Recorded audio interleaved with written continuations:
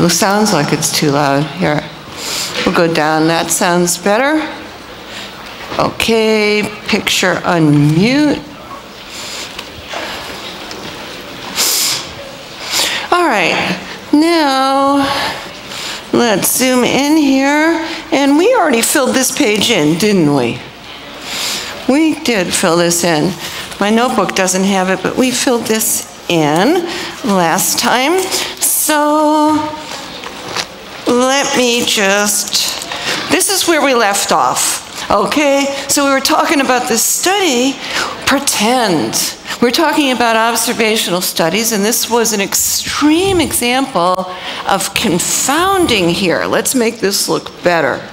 All right, and what we said was, suppose that people who carry lighters were found to have a higher incidence of lung cancer. Is an extreme example to illustrate confounding here. So we said, if lighters caused cancer, how would they do it? We said maybe some toxic fumes from the lighter or something like that would cause the lung cancer, and we called this a causal link. It's a causal mechanism linking how this would happen. But we all know that's kind of crazy. That's why I picked this example to begin with. This would be a causal link. But we say, hey, this is an observational study. Those people who carry lighters, they chose themselves. They chose it. Why? What's different about that group as opposed to people who don't carry lighters? There's some lurking variable, some difference between the two groups that may be the true reason we're seeing this higher incidence of lung cancer among the lighter holders. And we call that a confounder or a confuser. They don't happen in randomized studies because the only difference in randomized studies, it would be the treatment, the lighters. The only difference between the people who carry lighters and people who don't would be the lighter itself. So we'd know that was the cause. But if this is an observational study, so there's plenty of differences. And we said, oh, the one that really comes to mind, people who carry lighters smoke cigarettes. So we said, oh, people, they smoke cigarettes. So we know that causes lung cancer. And it's a difference between the treatment group and the comparison group, people who don't carry lighters, they have a much higher percentage of people who smoke cigarettes. So that's a confuser, that's a confounder. How do we know whether it's the lighters that are causing this higher incidence in lung cancer or this confusing element called a confounder? And so we looked through here, and when we said, well, so that's the causal fumes is the causal link, or the lighter fluid right there, that's the causal link. And we said this smoking cigarettes is this confounder. And then people sometimes think, there's other reasons people get lung cancer. Would that confuse our results? So you might think, people get lung cancer because of radon. That's at the bottom here. But that isn't a confuser, because there's no reason to think that people who carry lighters and people who don't would be any different in terms of how much radon exposure they have. The radon has nothing to do with the lighters. So it's not we have no reason to believe that would be the reason we see this higher incidence. We see these results. We see people who carry lighters have a higher incidence of lung cancer. We have no reason to believe that radon would be confusing our data. And same with age, and same with genetics. Unless it was the same gene that causes lung cancer that causes people to carry lighters. Kind of crazy. Okay, so we know that these are neither, and that's where we left off last time, correct? Neither, neither, and neither. So now we're in this situation where we have this observational data, and we don't know how much. Pretend we really were wondering about this. Y'all know it's the smoking and not the lighters. That's why I picked this example. But pretend you really didn't. Pretend to oh, wait a minute, how are we going to tease out these differences? How are we going to separate the effect of smoking from the effect of carrying lighters. I mean, there's all these differences between people who carry lighters and people who don't. One of them is glaring difference is smoking. So how are we going to be able to tell? So that's on the next page. Let's turn the page. All right. So how can we determine whether it's the lighters or the confounders, or maybe some combination of both? It's a possibility. But how could we even separate the effects of one from the other, see how much it's due to one and to the other? So what do? Well, think about it. What I say here is we break the population into subgroups along the confounding factor.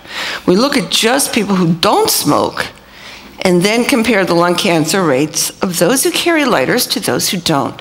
Same with moderate and heavy smokers. And then if that difference disappears, we know it's not the lighters, it's the smokers. It's the smoking. So let's think about it a little bit more carefully. So pretend, I'll do this side this time, pretend you guys all carry lighters in your pocket, okay? You just divided yourselves up, the population. You're the lighter carriers, and you guys don't carry lighters. Now, some of you still smoke. You carry matches. You still smoke. And some of you maybe don't smoke or don't smoke cigarettes. Okay, all right. Okay, we'll say. So you're still carrying lighters. All right. Now there's this glaring difference. We know that the smoking is going to cause you guys to have a higher rate of lung cancer. If I look at the whole group of you and compared you to the whole group over here, it's all confused, all mixed up, because you're going to have a higher rate of lung cancer, regardless of the lighters, because of the smoking. So how can we remember what our goal is? We want to make the two groups as alike as possible. So what I really want to do is, I can't go back and randomize the whole study. That would be one alternative. I could go back and do a randomized study and track people for 20 years, randomly assign them to carry lighters and not carry lighters. Yeah. But I have this data here now, and I want to make some sense of it. So what do? So I look at you guys, and I think, okay, I'm going to try to match you up with people over here. I'm going to divide you up into subgroups. And the thing that's really messing me up right now is the smoking confounder. So what I'm going to do is try to match you up along that confounder. So I'm going to make you these two groups as alike as possible in regard to how much you guys smoke. So what do, I go over here and I'll pick out the people who aren't smoking cigarettes, right? I'll pick you guys out, and then I'll pick out the people here who are as much like those people as possible, who also aren't smoking cigarettes. All right? Now I have this subgroup. No one's smoking in either one. You guys are carrying lighters, you have the treatment.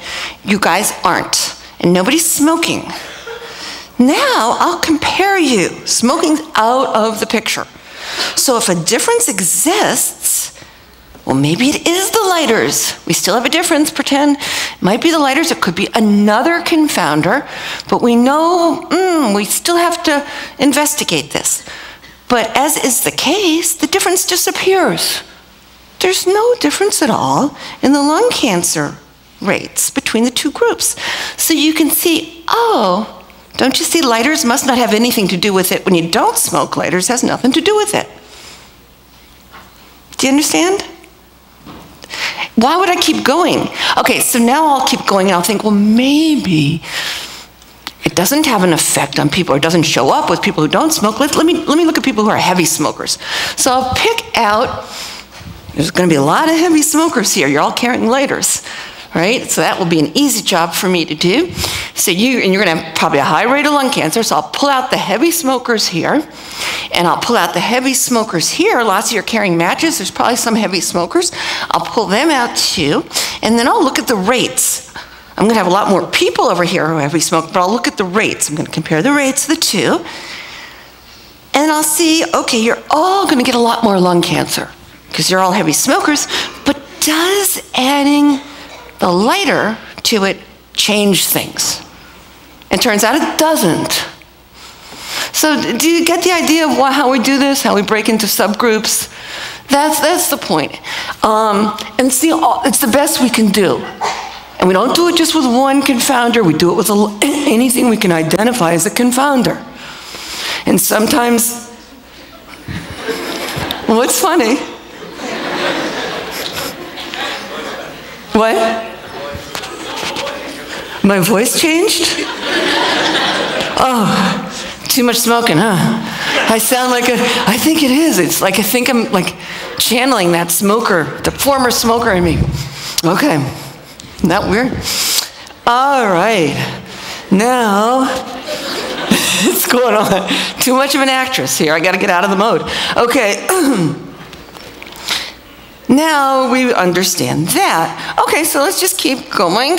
And we got to move a little more quickly this time because we're playing catch up here. We are behind. We've had such great discussions, but we've got to catch up.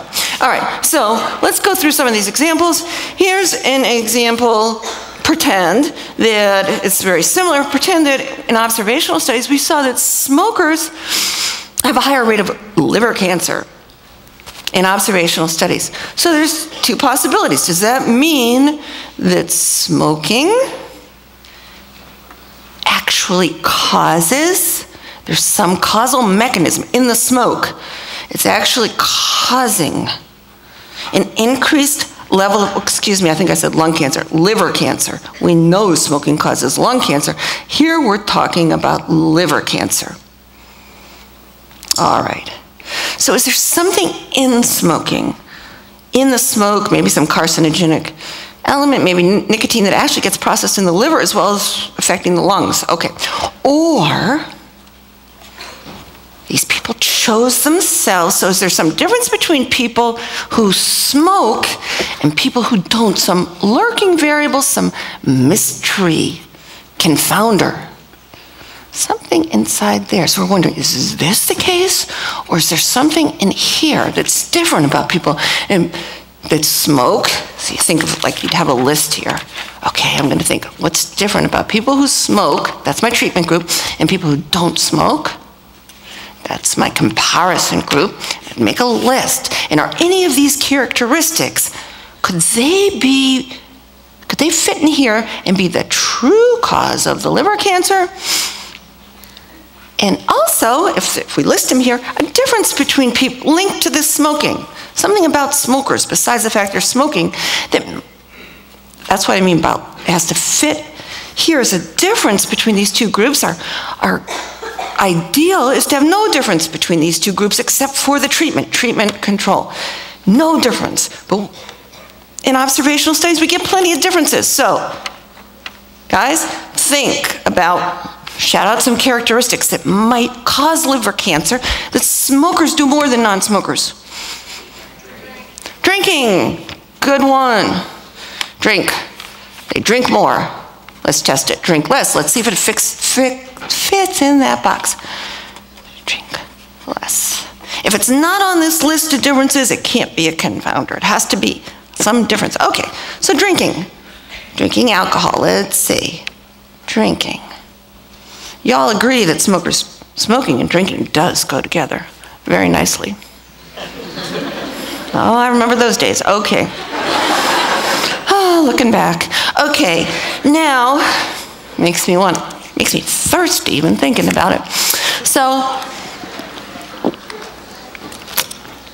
all right. Now, let's think. Okay. That's a prime culprit, a prime candidate for our confounder. It fits everything. So now, what are we going to do?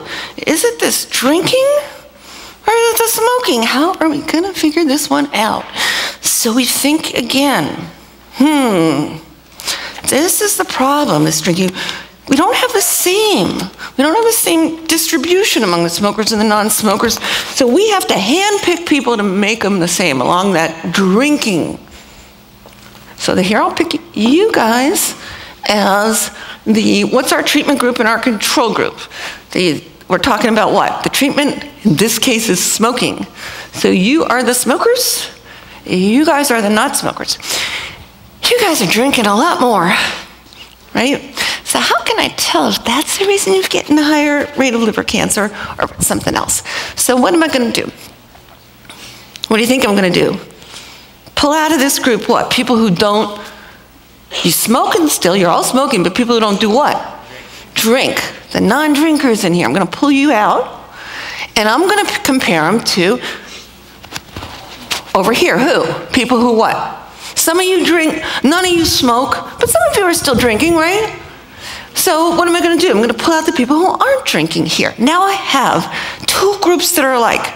The treatment are the smokers, non-smokers, same, you're the same. That's on this variable, I think, mixing us up. And I'm going to look at your rates of what? Liver cancer. Right? If they're the same, even though you're smoking, the smoking's not doing it. You're all smoking, you're all not smoking. If you have the same rates of liver cancer, it's not the smoking, it had to have been the drinking, right?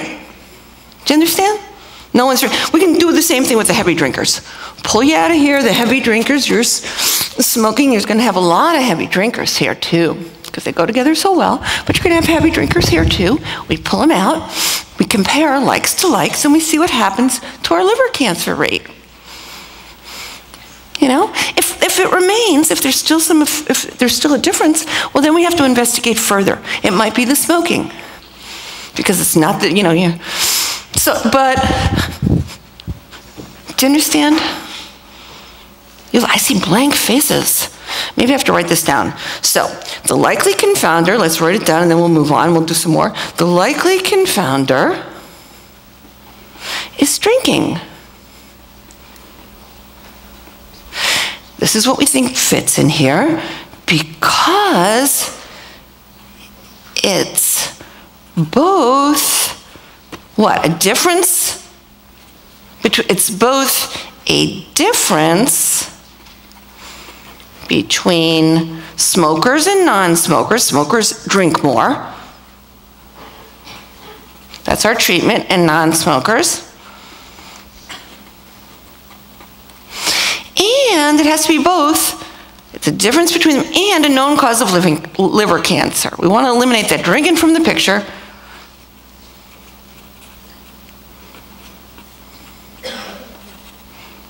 Okay, so now to figure out what it is, to separate out the effects of this confounder, it's confusing us. So let's break the population into subgroups along that confounding factor.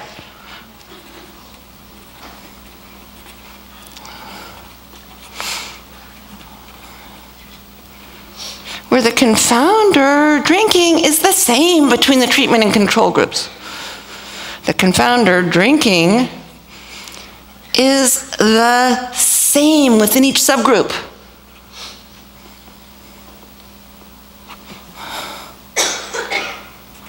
It's the same between treatment and control, between smokers and non-smokers. So you can see smokers and non-smokers. And then if the difference in liver cancer disappears, well, it wasn't the smoking. We have smoking and non-smokers. And there's no difference, so it couldn't be the smoking. Okay, so we would just go like this, and we'd say, okay, everybody's a non-drinker. Here's one group. And then we'll go moderate drinkers all the way down. We can do as many groups as we want. Oh, this is messy, I'm sorry. Let me zoom out a little bit. Non-group drinkers, and then we'll go all the way down to heavy drinkers. We just want them all the same. Okay, nobody's drinking here. Now, what are we going to do? Compare smokers to non-smokers and see what happens with the liver cancer. So we'll compare, everybody's not drinking, and we're going to compare smokers versus non-treatment versus control.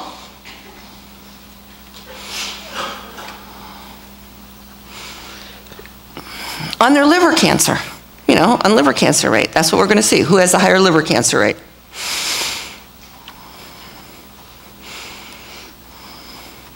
And we'll do the same with the heavy drinkers. We still have treatment versus control, treatment versus comparison group, and we'll see if it holds up or not. If it holds up, well, then we have to move on to the next confounder. We still don't know what's smoking. We just keep going. It's a lot of work. But we were lucky in this case. You know what happened? In this case, no difference. So if there's no difference, we know it couldn't be the smoking, because these people are smoking a whole lot and these people aren't. And they have no difference in liver cancer rate, even when we do whatever. All these people have a low, You gotta, okay, I have a tendency to just over-explain. So I'm gonna try to stop doing that because we're behind. So just raise your hand if you don't understand, so I'll know to explain again. Okay, now let's move on. And our next one is oral contraceptives and cervical cancer. So suppose studies show that there's this people who take birth control pills have a higher rate of cervical cancer. Now this is clearly not a randomized trial. You can't even turn it into one. Who's going to volunteer to be randomly assigned to a birth control pill or a placebo and then 9 months later find out, woo, I was in the placebo group?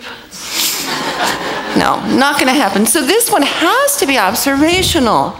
So what do we do here? So we say, did the pill cause the cervical cancer? Maybe. Possibly. This is the only kind of data we're going to get on this type of experiment. If so, how? Is there something harmful in the pill or something, there's certainly hormones in there. Did they cause cervical cancer? Or, before we even go there, because it's not randomized, let's think about people who take the pill versus people who don't. There might be something else about people who take the pill that we know that could cause cervical cancer. So that would be in this mystery box. This would be the confounder. But it's not just any old cause of cervical cancer. As I said before, it has to be a difference between people who, so I think it's helpful, like on an exam, people who think about the treatment is the pill. Treatment. And the comparison group is people who don't take the pill, no pill. To figure out what's a confounder, because this is where people get mixed up, you've got to list these differences between the people and see if there's something else about them that could possibly be doing this. It has to be something else linked to. That's why it's not necessarily something that's causing them to take the pill. It's just linked to pill users. It's something that they do that could be the real culprit here. So think, first just think of differences. What happened? Shout them out. What's some differences between people who are on birth control pills and people who aren't? And let's see which one could fit in there. Menstruation messed up. Okay, so their cycle's messed up. That's it. That happens. Cycle messed up. And cycle nice. Cycle good.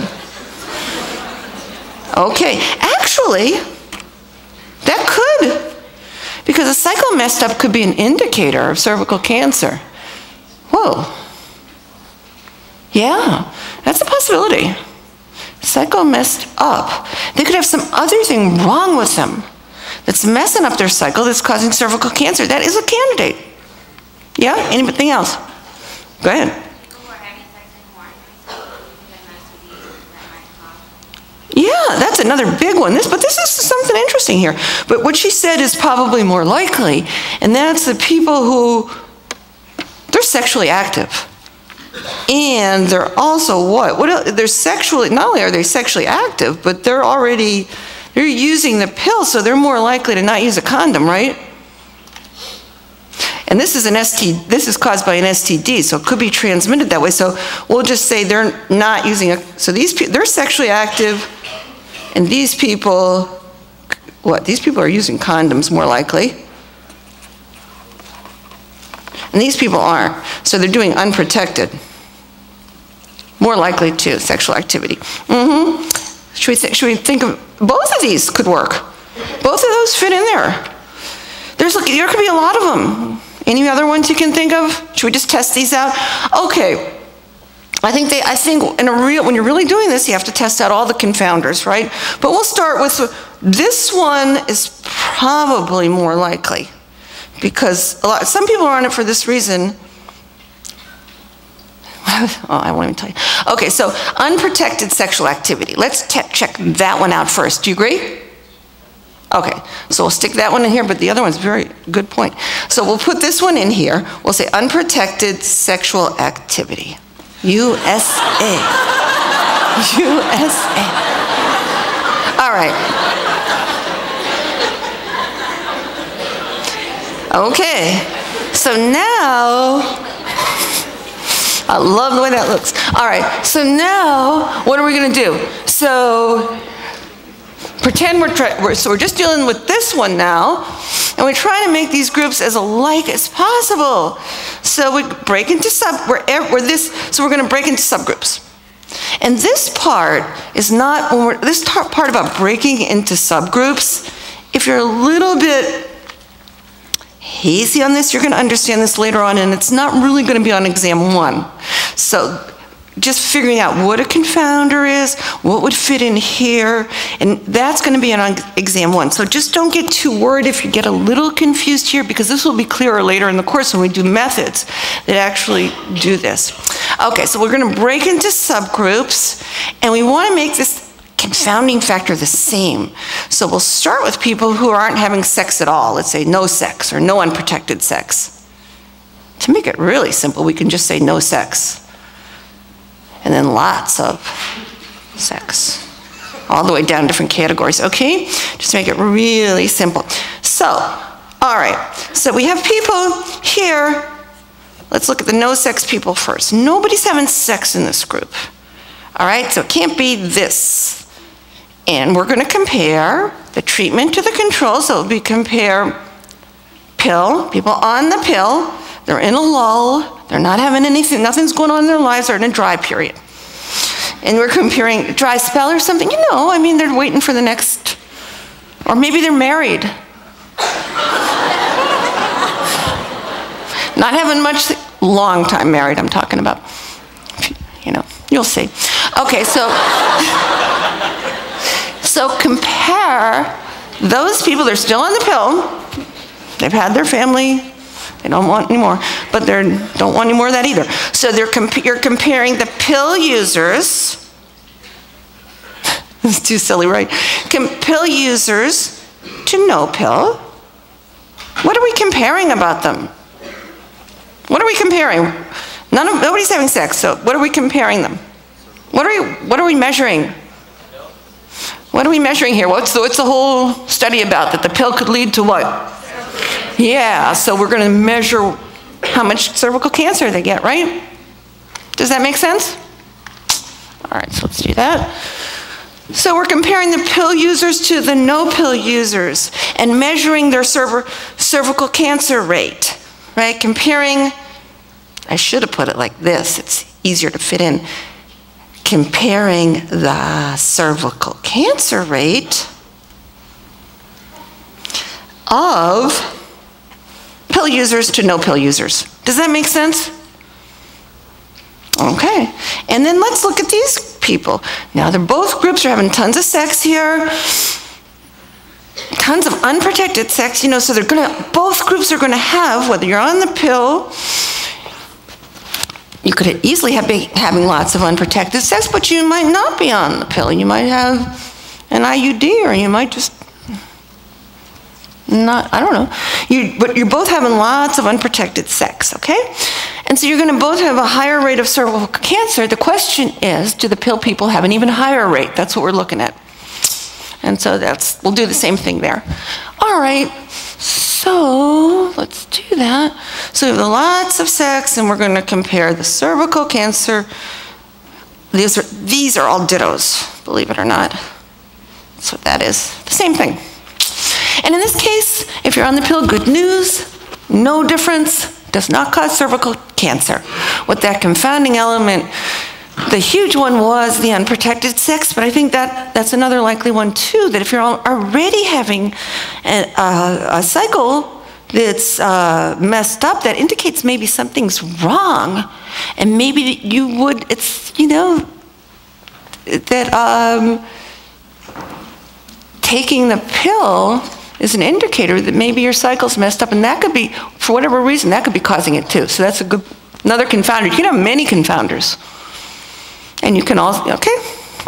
All right, now you're probably wondering, and we have to speed it up, I want to give you some practice. Exam 1 is coming up in 2 weeks, and I want to give you some practice on the type of questions you're going to face on exam 1. So since it's a multiple choice, it's too hard for, on all of your experimental design questions are going to be multiple choice. So get out your iClickers, and we are going to do this question as if it was on an exam together, okay? So get out your iClickers, and I'll show you what it looks like. It's going to be the same thing, and I actually pretty much copied it from an old exam, so you can get practice doing this. All right, so let's go over to the PC, and here it is. So there's going to be some questions, and I want you to pretend the best way to learn is just to pretend it is an exam. Look, you're going to, just participating is going to give you 75% of your iClicker points, and you'll get, and the right answer is just a fraction of the remaining 25. So you'll still get a little more if you answer right as an incentive, but overwhelmingly, you should just think, it's so much more important to just really think about this as if it was an exam and answer. So I'm going to start it, because then it will help you on the exam. So just try to think about it, and I'm going to start this, and I'll read it together in case you can't see it. A study showed that infants living in homes that have 2 or more dogs or cats during the first year of their lives were much less likely than other babies to develop allergies later in childhood. Okay, so the first question is, what kind of study is this? So, do you think the researcher chose people to, do you think it was, you know, be born into families with dogs and cats? And, all right. So, that's the first question. And I think everybody's had a chance to answer, right? All right, still going up. I'll stop it here. And let's look at this. Let's see what you answered. Cool, very good. It's an observational study. Now, let's move to the next one. And we'll just move to the next question. Why won't it move? Okay, now, based only on the results of this study, do you think it shows that early exposure to pets actually, do you think it actually causes children to have less allergies? Do you think this treatment, early exposure, actually causes them? Is the real reason somehow causes them? It might, well, I shouldn't say. Yes, the study shows it does. No, it only shows an association. It shows it might. It may or may not. Or here, what does it say? It shows that it clearly couldn't. It has to be a confounder. Which do you think it is? Did I start this already? I'm sorry. And start it. Okay.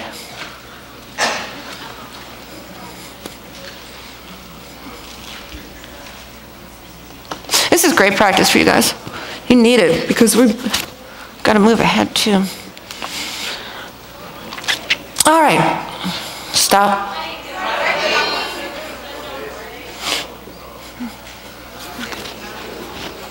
Yeah, go ahead. Sometimes it gets clogged up. I should start it at the very start of the question. I'm sorry I didn't do that. Such a big class, I should have started earlier. Okay, so we're good? All right, so let's stop it and see what you answered. Great. Yeah, may or may not, we don't know. All right, so now let's move to the next one.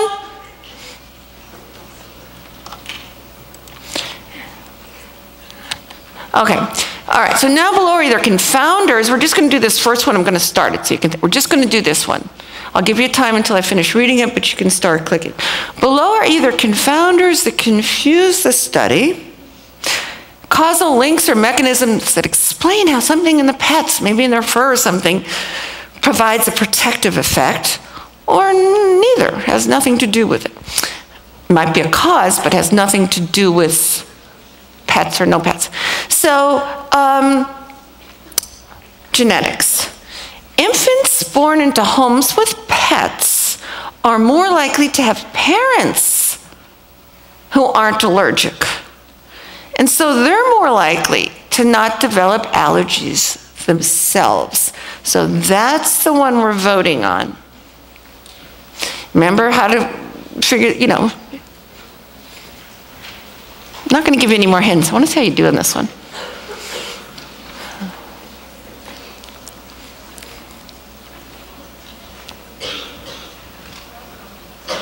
Okay, so we will stop it and let's check it out.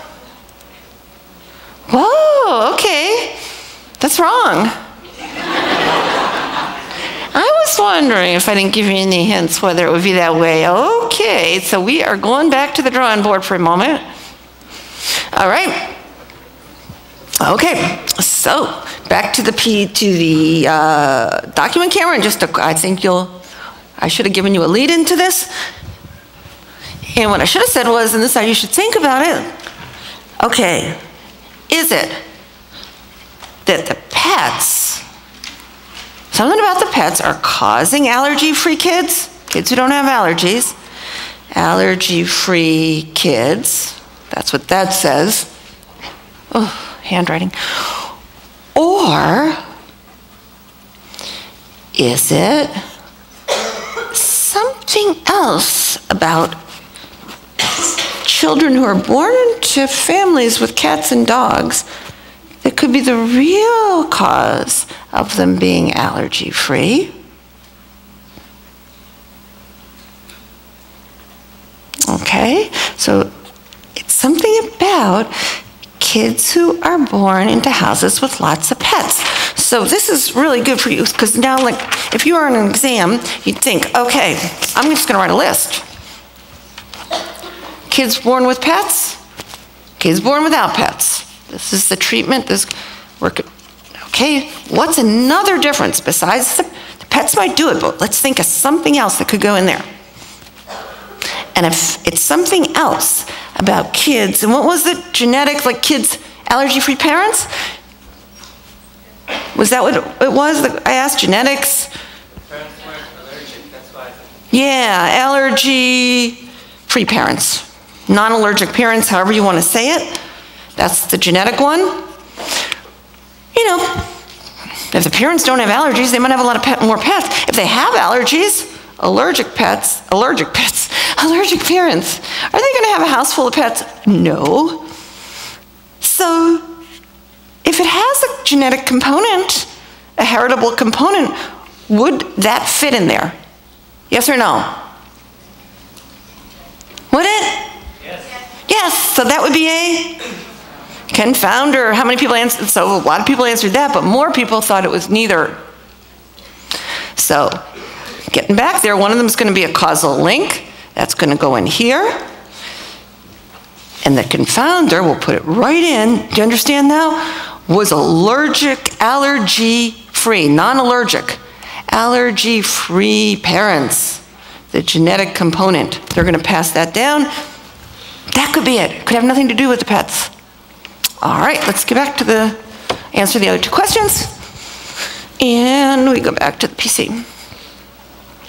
All right, now I'm going to start this one. We're on this one. Okay, exposure to the pets triggers a healthy immune response. So it might be that early exposure might trigger, an immune reaction that produces protective antibodies, but without, without the allergic sensitization. So it might do something like this exposure, this early, might cause a protective, so this one, what is it? A, B, or C? I think this one is, okay. We'll stop it, whoops. And we'll see how you do in this one. Good, good, good, good. Yay for us, yay us. All right, the next one is pollens. Well, start it. Okay. Children living in areas with high pollen counts are more, that's true. That could be a cause of allergies. But is it linked to pets?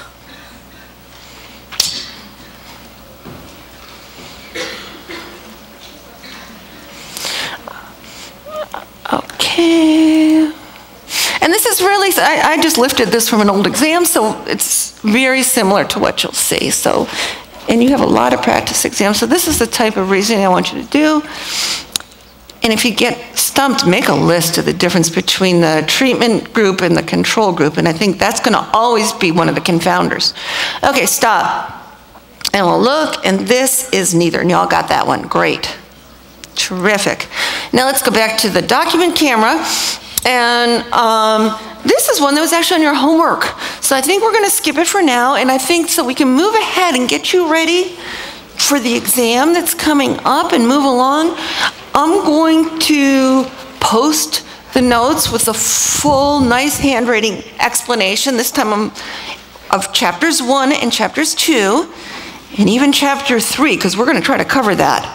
And so we're skipping it in lecture right now, but you'll see it on the notes. And you did it in the homework, this example. So moving along.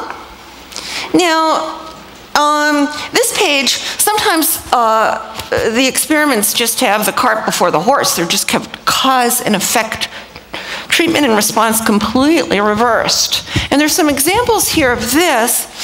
And so these are ones where the cause and effect may be reversed. In other words, did the treatment cause the response? We're not even looking for a confounder here. This is so backwards that maybe they just got it completely flipped. And maybe the response, or do they have it completely flipped and maybe it's going in this direction, the opposite direction? Or did the response cause what they call the treatment? And this is such an interesting one, but since I really have to speed things up, I'll explain this one in the notes, and I want to go to the one that's really easy to understand. I'll fill in the rest, but this one you'll just remember, it's really easy to understand. All right, so let's look at this one, and I'll fill the rest in the notes. So a study showed that people who drink lots of diet soda are more likely to be obese than people who don't drink diet soda. Okay, they just did a survey or something, and they found this out, just a slice in time. They didn't track people who drank the soda, started off skinny, drank a bunch of soda, and ended up fatter.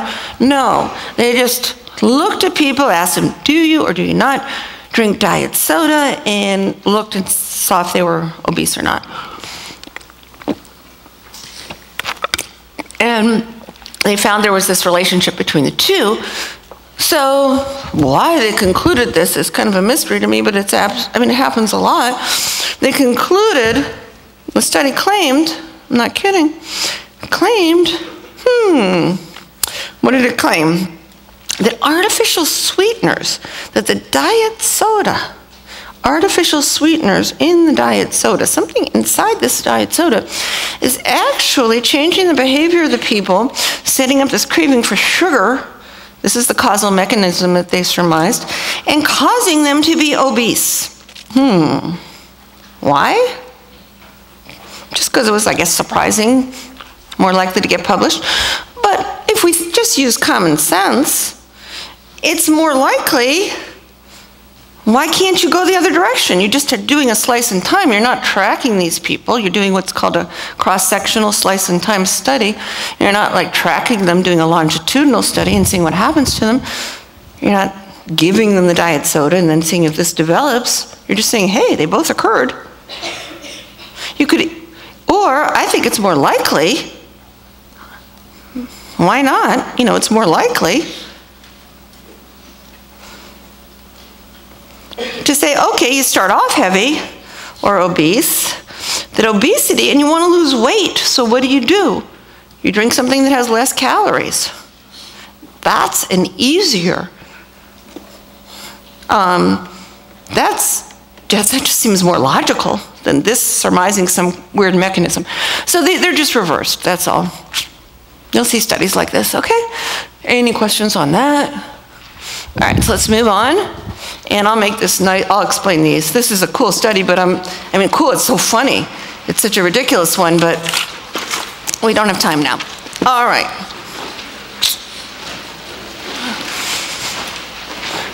Okay, so now, a very common problem with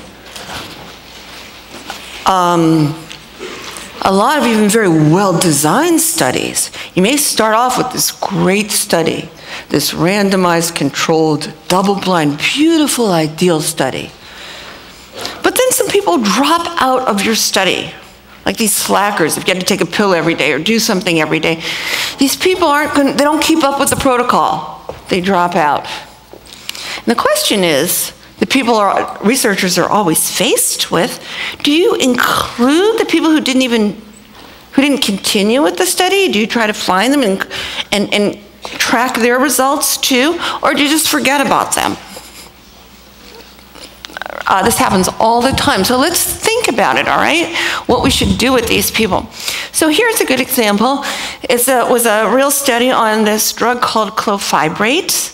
And it was supposed to, and it was a great study, randomized, controlled, double-blind experiment. And these were middle-aged men with heart disease. And they were at very high risk for dying, for getting a heart attack and dying. And they wanted to see if this drug that had already shown to lower cholesterol, so they thought it was really going to work. I mean, it lowers cholesterol. They figured it was going to, prevent some heart attacks and, lower their death rate. Why wouldn't it? You really thought it would work. Everybody thought it would work. Okay, so what they did was they tracked, first of all, here's the clofibrate group. They randomly either put them in this group, this is how many they put in here, and this is how many they put in the placebo group. They didn't know which group they were in. And then they tracked them for 5 years, and the death rates between the two groups, they compared rates, because there's different numbers, that's not a problem. As long as you compare percents, this is per 100. 20 per 100 of these people died on the drug, and 21 per 100 died on the placebo, and that's not statistically significant. That was a tiny little difference, and they were surprised. Why didn't it help? So then they went back and they realized not everyone took their medicine. So they looked at people who, they called them adherers, if they took their medicine, and they looked at them and they said, and then they looked at the people who were non-adherers, who just were lazier or something, slackers, just didn't bother. They didn't take their medicine a certain percentage of the time. They just were very sporadic about it. And they did that and they said, 15% death rate here versus 25% here. Maybe we should use this comparison. Clofibrate can't work. Here's the people who took it. They have a much lower death rate. I think that some people argued, I think this clofibrate works. So the question is, which comparison should you use here? And I want you to remember what I said is it contains observational data, which often can happen, that will then contaminate your study. So you have to be really, really careful about this.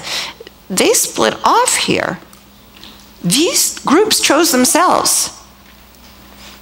So these two groups chose themselves. So that can contaminate our study. We have to stick with, remember how important randomization is? So really, and it's really apparent here because look here. You see the same difference here. I mean, these people aren't even taking a drug, they're just taking a sugar tablet. I mean, and look at this dramatic difference. Are you going to argue that a sugar tablet prevents heart disease? Because look at how fewer people die. I mean, there's clearly some difference between people who chose to follow the regular protocol. They're probably just more responsible in all their lives, more. They're going to be different groups. People who regularly take it are going to be probably also responsible about their diet, responsible about their exercise, more likely to be, their sleep, lots of other habits that could contaminate our results, and clearly do. And this right here. So a lot of people want to compare it. Here are these two. That's not terrible, but it's best, as we saw before, to stick to the original randomization. So I'm just going to say, and it's best. You certainly don't want to compare 15 to 25, or people who stuck with it to everyone. That's going to be two groups. I can see looking at these, and usually you'll get about the same thing, but it's best to compare everyone to everyone because you don't want to diverge from that original randomization. As we saw, you can introduce bias. So best to compare everyone who was assigned, because they were randomly assigned, and these groups chose themselves. Best to compare everyone, the total, in treatment, that's the 20%, to everyone in the placebo group, in the control group, because you don't want to, any other comparison is self-selected people. Everyone in the placebo group. I'll say in the comparison group. And that's the 21%. And it's interesting to look at this stuff, though. Now, another reason why it's best to do this is so you won't fall into the problem of making this comparison when there's no placebo. So let's pretend that the same experiment, this was an experiment where it was impossible to have a placebo, like so many are, like on exercise. So suppose the above data came from a study where it's impossible to have a placebo. Like, for example, a study to see if exercise prevented heart attacks. Then how would we know who was an adherent and who wasn't in the control group, in the comparison group? Because how could you tell who would have adhered if they were given a placebo exercise? I mean, you can't have a placebo exercise, so you can't tell who would have been in this group and who wouldn't have. So your only choice is to compare what? Let's look, could be an exam question, so here would be your choices. And what does this one say? You should compare only those who actually exercised. That would be only those who actually exercised. That would be this group, 15%, versus that group. Do you think we should do that? No. These are here. Do you understand this is off? Do you understand why? If you compare this group who actually exercise, you're comparing a group of really responsible people who self-selected to everyone, including the irresponsible people. That's not fair, is it? Is it? It's going to be biased towards your study, and it certainly is. How about you should compare everyone assigned to treatment to everyone assigned to control. Otherwise, the treatment group might consist of a different type of population. Subjects who are adherers, who take better care of themselves. Not only are they sticking to the exercise program, but they're doing other healthy habits that could be the real reason could contribute to the lower death rate. So you have to compare this to this, same as we did above. Do you understand? This would be the 20% versus the 21%. I think we should do this, but let's just first read the last one before on an exam. You should always read all of them first. So we penciled that in. Let's read this one. This one says you should compare those in the treatment group who actually exercised, that's them, the 15%, to who? To those in the treatment group who didn't. No way. That's the worst. Because these people divided themselves up. The only thing that's different about this, no. Why did I say that? Because how to explain? Who didn't? Since both groups were given equal encouragement. Oh, it sounds good. Both groups were given equal encouragement and training in the special exercises. You'll hear people argue this. But this is bad, and I hope you understand why. Questions? All right, so let's move on. And, all right, we're almost done, then we can start the next chapter. And please interrupt me if anything seems a little confusing. Well, paradox, this is going to be very confusing. That's why it's called a paradox, right? It actually isn't that confusing. This is an example of an observational study that is so mixed up, has such a strong confounder, that the direction of the effect is the opposite. I mean, this is saying, like, actually we saw one like this with the randomized study. We saw that, what was it, hormone replacement therapy, we thought it was going to be good for women and help them live longer, but it was terribly confounded because the healthy women were the ones who were taking it. And then when we actually did a randomized study, the effect was the opposite. It hurt people. It caused them to die sooner. So this is an example similar to that. Okay, but we have all the numbers here. Okay, so this is back in 1973. There was an investigation to see if Berkeley, UCal Berkeley, was discriminating against women. There were lots of, just unequal, unfair standards in colleges, and they were looking across the country to see where discrimination was occurring, and this glaring example happened, and it looked like, okay, so this is in the graduate admissions, 8,442 men applied, and 4,321 women applied to graduate school at Berkeley, and 44% of the men, but only 35% of the women were admitted. So first of all, people said, unequal numbers. Of course there's a higher percentage of men because there's more men. So we know there's some, is that right? No, because we're comparing percents. So percent means for every 100 men in this group, 44 of them got admitted, whereas for every 100 women in this group, only 35 of them did. So I should note that again. Note, comparing rates instead of the absolute numbers, rates, percentages, takes care of unequal sample sizes, so that's not a problem. All right, so now let's move on. We think, first ask yourself, was this an experiment or was this an observational study?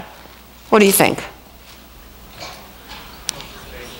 Observational, definitely it wasn't. People didn't choose who was going to get in. I mean, people did, but they didn't set up an experiment, choose who was going to be a man and who was going to be a woman. The treatment here is, we can put it down here just so you can see this. Is it because you're a man? That's like the treatment. It's because you're a man you get a higher admission rate? Are they favoring you just because you're a man? Is it sexual discrimination that you get a higher, are the men admitted at a higher admission rate? Because the mechanism here is discrimination against women, or they're favoring men? It shouldn't be man, it should be males, not just one man. Do males have a higher admission rate? That's the treatment, that's the response. And obviously people aren't randomly assigned to male, or researchers don't assign sex. So, or is there something else about the men, not because it's not discrimination, something else that's leading to a higher admission rate?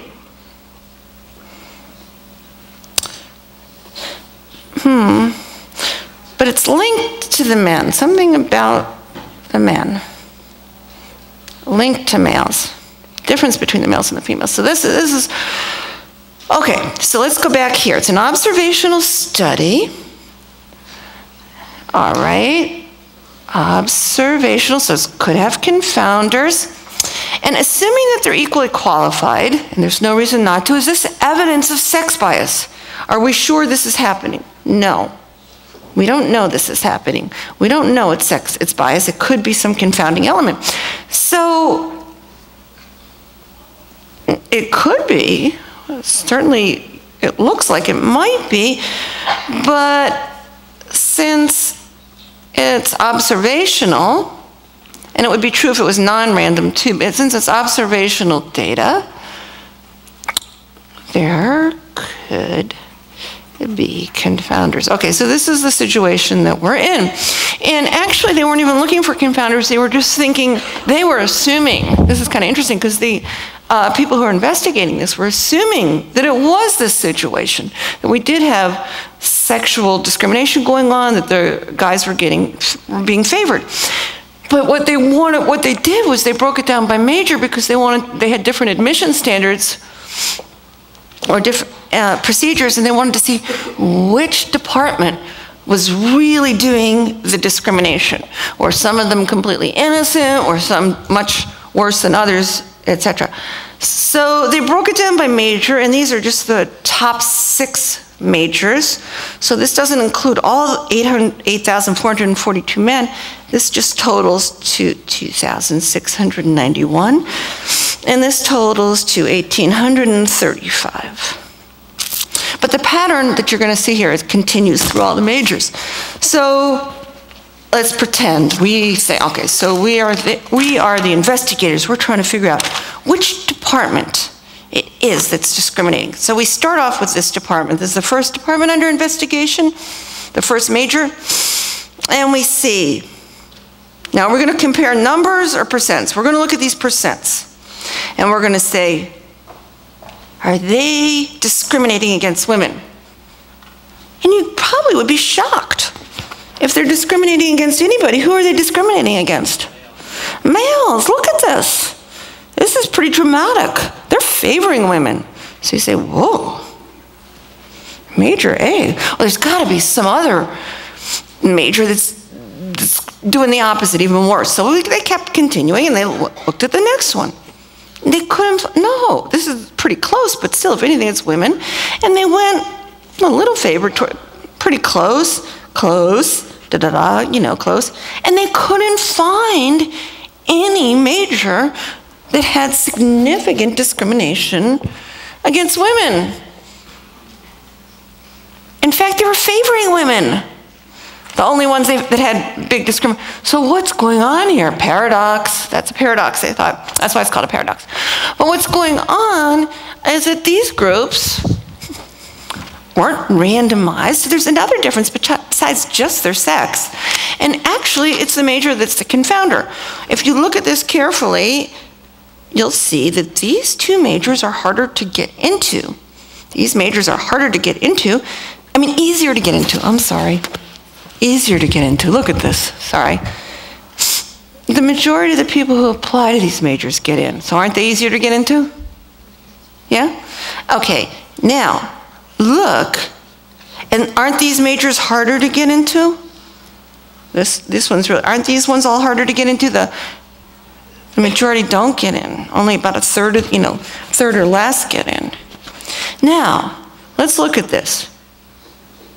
Most of the women, the vast majority of the women, in fact, this is about over 90%, over 90% of the women are applying to these majors that are harder to get into, where no one gets in as easily, where it's harder for everyone to get into. It's not sex, they're just harder majors to get into. It's not because of you're male or female. So over 90% of the women are applying to majors where it's hard for everyone to get into, to majors that are just harder to get into, equally hard for men and women, to majors that are just more selective or harder to get into. As opposed to, look at this, these right here. Here we are looking at the numbers. And if you look at these numbers, there's what, 1,385 out of the 2,691. So it's slightly more than half of the men, whereas much less than half of the women are applying to majors that are easy to get into. Actually, easier for women to get into. Easier for women to get into. Okay, so over 50% of the men, we're talking about these guys, of the men are applying to majors that are easier to get into and actually are easier for women. They're favoring women. So the confounding factor is the major. Okay? It's not, you know, they're not looking at the sex here. They're not looking at the, you know, if it was completely blind, they didn't even see the name and the sex, you'd probably, more men would probably get in. Because I think they're favoring women. Okay, so let's just write that down here. So it's not this. It's not, this would be sexual discrimination. No, it turns out to be a confounder, and the confounder turns out to be what?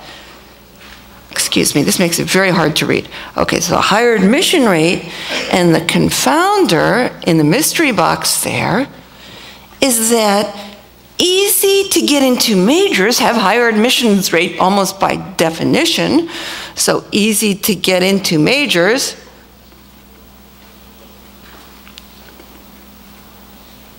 are certainly have higher admission rates. And that's, for some reason, the men are applying to those more. All right, so we got, oh my gosh, we have to do, okay. We're gonna finish chapter 3. You know what we're gonna do? Chapter 3 is really easy. So what I'm gonna do is, this is another example of Simpson's paradox. I will fill that, since you understood that one, this is much easier. I will post the notes to this one. I want you to read this, and now what we're gonna do is we're gonna spend, this is really easy, pretty easy, straightforward. We're leaving behind experimental design and we're starting descriptive statistics. And we're gonna cover half of chapter 3, and the other half, I've already posted an instructional video for you if you wanna watch it, and the notes up step by step, and I'm sure you'll be able to get it from those. From one of those, okay? So let's just give you the, okay, so now we're looking at, we're on a whole new section, descriptive statistics. We have a whole bunch of data and we want to summarize it, and we're going to summarize it numerically with the standard deviation, the mean, and the median in chapter 4, but in chapter 3, graphical summaries. So here's a graphical summary of the two graphical summaries of the same data, and the ones that we're going to look at are histograms. So this is a histogram because it provides a lot more information, and this is just a simple old bar graph that you're probably familiar with. So what's the difference? They're both depicting the same data here, which is the salaries of these NBA players a while ago. All right. So if you look at the bar graph here, it's just, what is it doing?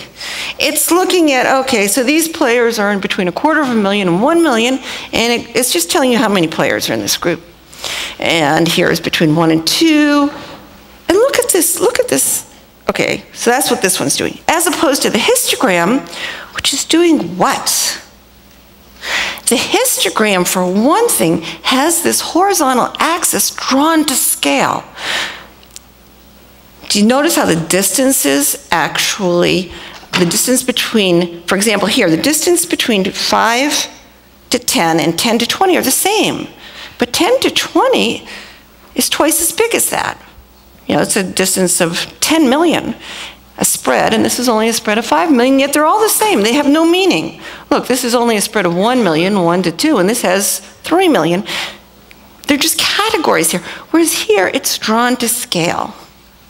Okay, so that's the first difference. Histograms have the x-axis is always, and a histogram is always drawn to scale.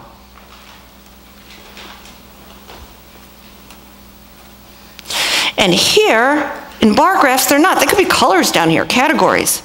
They don't have any meaning. The wisps don't really have any meaning here. They're just categories. So the x-axis is not drawn to scale. So we're never going to use this type of thing for quantitative data. You lose all your a lot of your quantitative information. So it's not drawn to scale. The other thing is that in a histogram, you look at the area of the blocks to see what percentage of the data falls within that. For example, okay, so this is if you look at the whole area, think about it, it's 100% of the players. And then you would look at the area of a particular block is what percentage of the players fall within that category. So they use areas to depict percentages, and the whole thing adds up to 100%. Now, you can read this more carefully, but the point is, I think we'll understand it with a very simple example, and then you can go back and look at that. So let's look at a really, really, really simple example of a histogram, and we're going to look at this, we're just going to see how to read this histogram. All right, so reading histograms, and then the next section is drawing them, and that's the part I'm going to leave to you. I'm going to fill this out, the drawing, and you'll see it on a video if you want. All right, so how do we read this histogram? So let's look here, and what is this? This depicts the final exam scores of a group of students. And, okay, so if this is 100% of the students, the area of this whole thing, you can just eyeball this and say, okay, I could look at this and say, what percentage of the area is this block? This block, the area of this block, this rectangle, represents the people who flunked. And so I could just look at this and say, do you think half the people flunked? No. What does that look like to you? What percentage of the whole thing? Less than half, maybe what? A quarter or something like that, yeah. So you can just eyeball it and see that, all right? Now, how would you figure it out exactly? Well, it's a rectangle. The area is just the width times the height. So let's get the width of this. The width of that is just 50 minus 0, so we'll fill it in here. That's 10, 50. Oh yeah, 50 minus 0 is 10. 50 minus 0, that's on the tape. Oh, okay, 50 minus 0. Yeah, it's being filmed, I can't edit. 50 minus 0, these are points. Okay, 50 points. That's our width. And what's our height? Oh, it looks, that's halfway up. It's hard to read it. So what I'm going to do and what I'm going to do on the exam is put it right over that. And the label is percent per point. That means for each of the 50 units in here, there's 0.5% of the data. We're assuming this even distribution here. It's unlikely, but okay, so 0.5, and let's put percent per point. Okay, we've got that. Now let's figure out the area. So what are we going to do? We're going to multiply those two together. I know there's 5 minutes left, so I'm going to go for like 4 of them. All right, 50 points to get the area times 0.5% per point. And what do I get? 50 times a half is, half of 50 is 25. And look how this cancels out and we get the percentage, 25%. And so whoever said that looks right. And so we'll do that with all of them. These intervals are all, these are all the same. And what are they? What's the distance here? For each one of them, they're 10. So let's fill that in.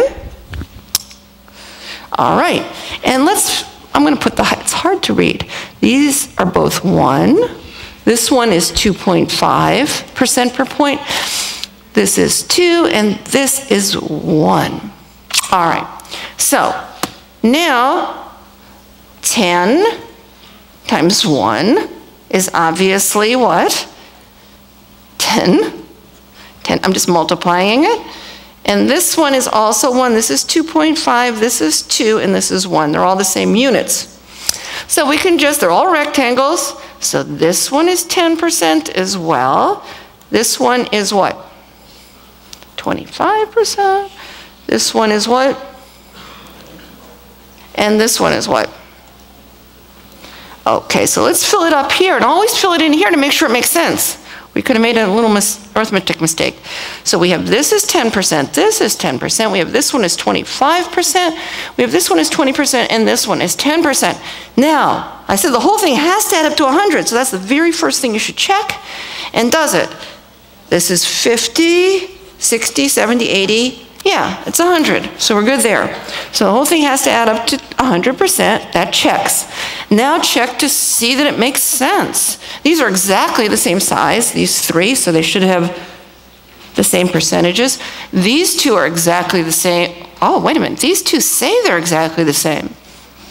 But are they? This one looks bigger, but they really are the same. And this one's clearly smaller, so it looks good to me. All right, now this percent per point is, what does this mean? This means for each, the vertical axis is in units that is labeled to mean that for each individual unit in here, this tells you how much. So if I asked you exactly how many students scored 65, you'd know that it was 1% of the class, assuming an even distribution. If I asked you how many scored 73, it's in this interval, so you'd look up here at 2.5%. So is the number of students who scored 70 to 80 bigger or smaller than 0 to 50? Those two are the same, aren't they? So let's just write this in. How about 80 to 100? How about this group? This is 30% versus 25, so this one's going to be greater. Now you tell me what percent scored over 50? Well, 25% scored below, so this whole thing has to be what? Has to be what? 75. Now, I don't have time, I'm going to put in the notes. What if I asked you, what percent scored exactly 53%? What would you say? What percent scored exactly 53? It's in this interval, so it's 1%. Do you understand? I'll write that in the notes. All right, now, don't pack up yet. I just want to give you your, say grace after class is what we're doing, so thanks. It's over.